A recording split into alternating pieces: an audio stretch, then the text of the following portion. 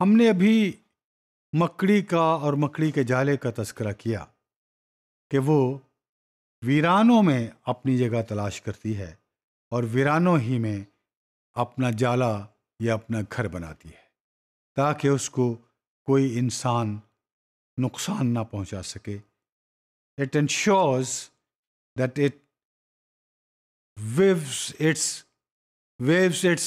net where there is no dwelling and there are no chances of any harm or any interference. اسی طرح سے ہی اگر ہم جنگلات کی سیر کریں تو جنگلات میں اس طرح کی بشز ہوتی ہیں. There are trees, there's wild vegetation which is not found in the inhabited areas. یہ صرف جنگلات ہی میں پائے جاتے ہیں. ایسا ہی ایک درخت ہے جس کا نام ہے ببول. یہ بھی ویرانی کی نشانی ہے. ببول کا درخت وہاں اگتا ہے جہاں بالکل ویرانی ہو، جہاں safety who, where there is no threat of being cut. اور یہ فطرت کی باتیں ہیں ساری، یہ انسانی عقل سے باہر ہیں. اور اس کے پتے اگر کوئی اینیمل، کوئی حیوان کھاتا ہے تو اس میں بہت طاقت آتی ہے. They love it.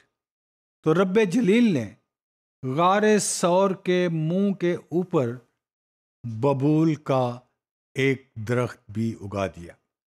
آپ کو علم ہے کہ ایک درخت اگنا اور اس کا جوان ہونا کتنا وقت لیتا ہے، لیکن یہ درخت اگا اور لمحوں میں جوان ہوا، اور اس کی شاخوں نے میرے پیغمبر صلی اللہ علیہ وآلہ وسلم کو اپنے اندر چھپا لیا. اور وہ شاخیں غار کے منہ پر اس طریقے سے تھیں کہ جیسے کبھی یہاں کوئی آیا ہی نہیں، جیسے یہاں کبھی کچھ ہوا ہی نہیں. پھر ساتھ ہی دوسری بات یہ ہوئی کہ ببول کے درخت پر عموماً کبوتر اپنا گھونسلہ بنا لیتے ہیں. اینڈ دے لے eggs in that nest which they create on the tree of ببول. یہاں دو کبوتر بھی آ گئے اور ان کبوتروں نے آ کے وہاں باقاعدہ انڈے بھی دے دیے.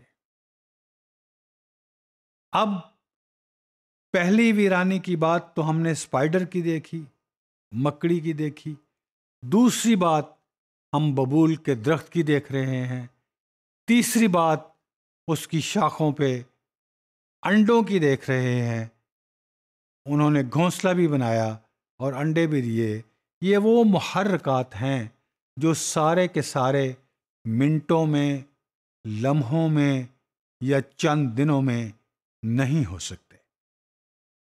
تو ذات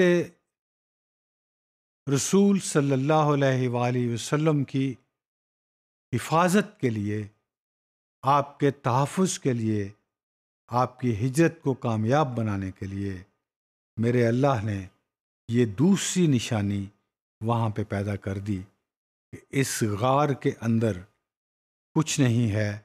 یہ تو برسوں سے ویران پڑی ہے، اور کوئی بھی عقل مند آدمی اس کو دیکھ کر یہی اندازہ کرے گا کہ یہ واقعتاً ایبسولوٹلی بیرن جگہ ہے.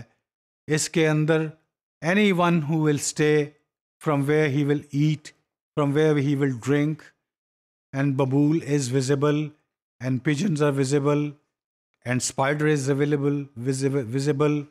اور بہت سارے ہمارے جو مورخین ہیں جنہوں نے تحقیق کی ہے، ان کی تحقیق میں ایک پوائنٹ یہ بھی ہے کہ آج حرم شریف میں جو کبوتر ہیں یہ وہی کبوتر ہیں، اسی نسل کے کبوتر ہیں یہ، جن کو اللہ رب العزت نے یہ اعزاز دیا کہ انہوں نے پیغمبر صلی اللہ علیہ وآلہ وسلم کو تحفظ مہیا کرنے میں حصہ لیا، اور اب ان کا حق بنتا ہے کہ وہ حرم کی رونق بنے رہیں۔